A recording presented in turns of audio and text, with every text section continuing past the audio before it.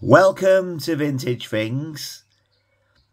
Today I have my 1982 Lili Ledy squid head.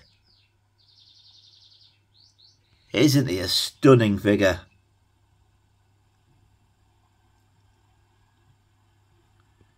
Now they came in a variety of capes, mainly the burgundy red, dark tan, even green, grey.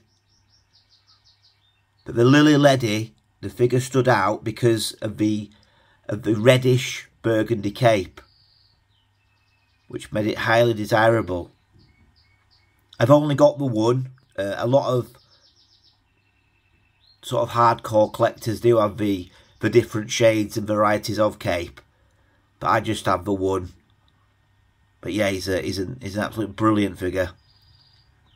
And with the deep blue eyes as well, different to the Kenner. If you can see him just going past there, really, really deep blue eyes, which is also a giveaway. A little bit like, I think it's a paint to use when we did Bib Fortuna with the burgundy cape. Big pink lips and deep blue eyes. Original weapon, Lili Ledy. On his stand, rotating round. So yeah, as what I understand, Kenner, the Mexican laws wouldn't allow the Kenner figures, which were as America, into the country.